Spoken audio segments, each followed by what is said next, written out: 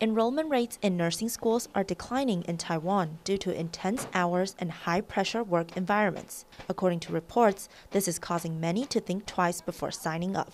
The College of Nursing at Taipei Medical University, which typically receives up to 200 applications each year, is only admitting 20 to 30% of applicants. Furthermore, internships have been cut short following the COVID-19 outbreak, leading to a tougher transition period for students entering the workforce.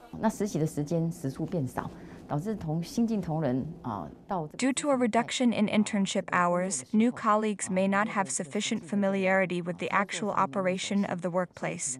As a result, turnover rates may be high during the trial period. Despite working long hours under high pressure, nurses in Taiwan are not always fairly compensated for their efforts. In 2019, the Ministry of Labor reported that nurses earned an average of 48,000 NT dollars per month. However, this figure has since declined to 46,752 NT dollars in 2021.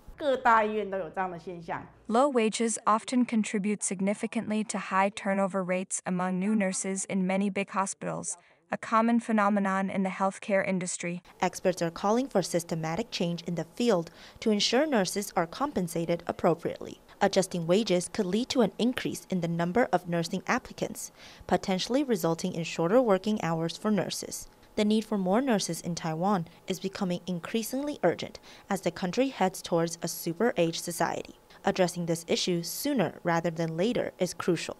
Liu Yanxuan, Yan Ruishen, Vivian Xiao, TVBS World Taiwan.